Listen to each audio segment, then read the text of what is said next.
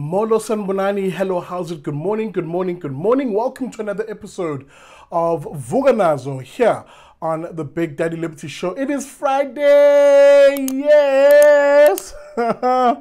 Goodness me, it is always a good time when we hit a glorious Friday, meaning, of course, the final episode for the week of Vuka Nazo. Remember, if you want to get in touch with us here on the show, it's easy peasy. Find us, of course, at our website at www.bigdaddyliberty.com. There, of course, you'll catch all our latest episodes and other content. Soon to come on that website is a merch store, so look forward to that. Now, with that being said, all of our social media details are in the descriptors of this video, whether it's on Facebook up there or YouTube down there, so make sure you check that out. With that being said, enough of the jibber jabber, let's get straight into the news.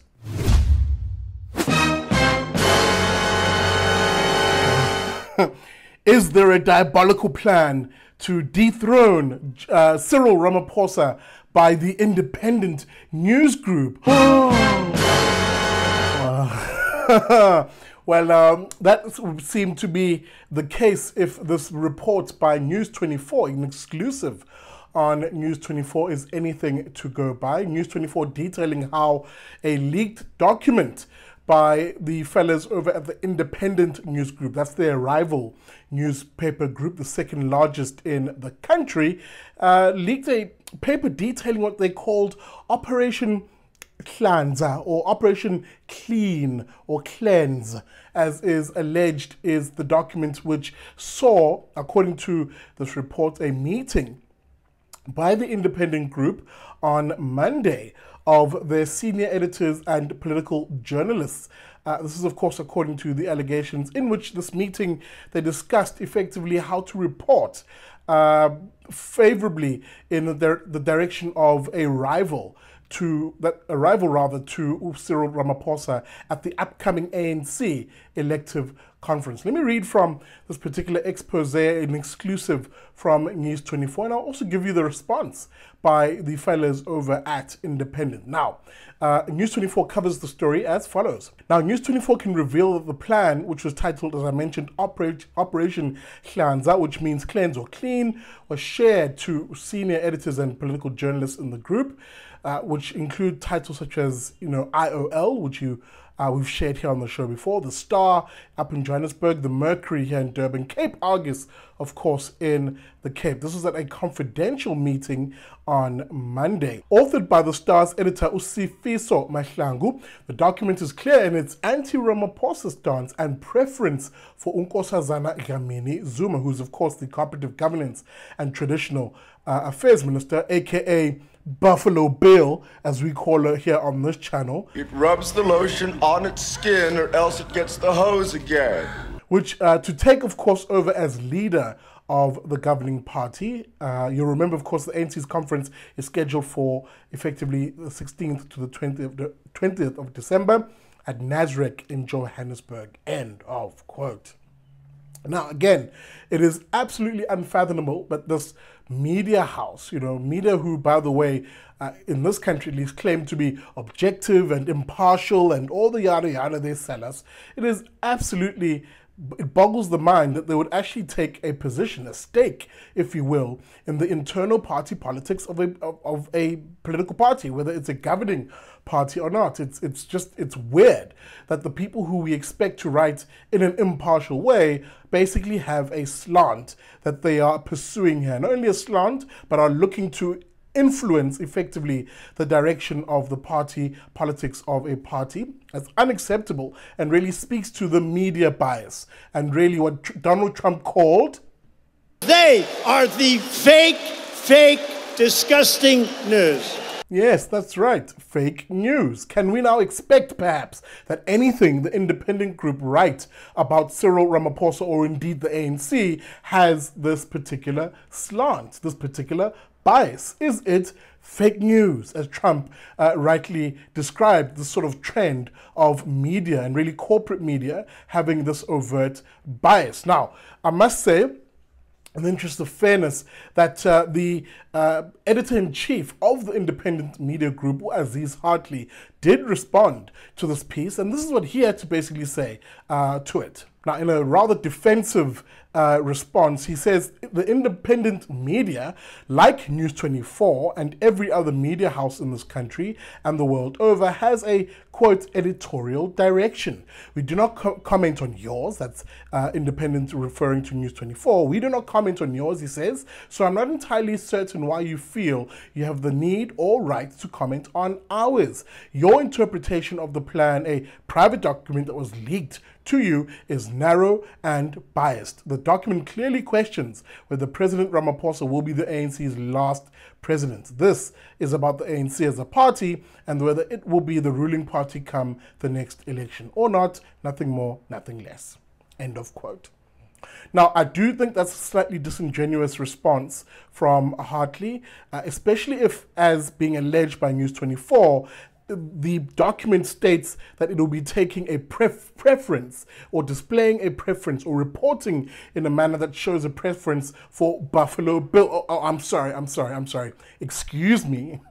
I mean, Nkosazana Dlamini Zuma. That is the bone of contention here. There being an editorial direction is neither here nor there. Of course, editors can express views on issues. It becomes a problem when editors express or newspapers express a preference on a particular issue, for example, on a political issue. That makes their reporting trash. Ho ho! Gird your loins, prepare yourself if you live, of course, in the metropolitan area of Ekurhuleni, where, of course, your mayor, one Tanya Campbell, she's of course at the helm of a coalition government in that part of the world. Well, she, much like the Johannesburg mayor, Mpho Phalatse, will now be facing a motion of no confidence. And if Johannesburg was anything to go by, well, you can perhaps even expect a major shakeup in that part of the world. Again, throwing more fuel on the fire that suggests that these coalition governments are simply unstable and rather trashy. That is a sentiment, of course, that a lot of South Africans are beginning to hold to as they look at what has been happening, of course, and with Joburg being, if anything, the cherry on top that really crowned it for them, insofar as can we expect coalition governments to be the norm going forward in this country? And if so, can they be a lot more stable? Right now, the track record is proving to be a dicey one in that regard. As I said, motion of no confidence being put forward in the Ekurhuleni Metro. This, of course, is the write-up in EWN, which posited the following. Of course, the Ekurhuleni speaker, one Raymond Dlamini, confirmed receiving the motion from the ANC on Thursday. However, he said that it still needed to go through the programming committee before it was put up for a vote in council. He's quoted as saying, there's a lot of things that you need to look at. You have to check if they comply, close quote. The ANC, of course, had requested that this vote against Campbell take place on the 26th of October, end of quote. Tick-tock, therefore, a few days left until that 26th of October. Questions, of course, will be held as to whether the DA can coalesce, bring together its coalition partners and fend it off, or will we see another messy breakup which will result in perhaps another toing and froing between the ANC and Action SA, where the IFP thrown in the mix. The Patriotic Alliance is, Brutus in the situation. Lol. Who knows what will play out, but effectively it doesn't bode well, and it continues to not bode well for the overall picture for coalitions in this government, or in this country rather. With that being said, it's funny also to see how the DA has, given the chaos around it, also put forward proposals for stabilizing coalitions. They, of course, released their detailed plan in this regard, which we won't cover here. We'll probably cover in another episode of Vuka Nazo. All right, as is now custom on Vuka Nazo, the Friday edition in particular, we look at who is the Moemish of the week. The Moemish of the week is suspended public protector Busisiwe Mkwebane. And why is she the Moemish of the week? Well, she was given proper bat. Ba-ba! Hit for a 6 by a full bench of the Western Cape High Court, which basically told her in no uncertain terms, chick, you are still suspended. Any attempt by her to try and get back into the office, cha-ching, them gates will be locked for her. She can just sit at home and read some books and contemplate life, post perhaps being a public protector, because clearly no one wants her. With that being said, she's now saying, well then, I'm going to approach the Supreme Court of Appeal. They might have a different ruling. Well, I really wish her luck in that regard, but as things look in this instance, the law is clearly on the side of those who are saying, hamba Mkwebane, hamba. All right, folks, that's it for this episode of Vuka Nazo, the Friday edition of the show. Did you like it? Let me know. Give me some feedback. I always appreciate your words of support and scorn for those of you who are critical of the show.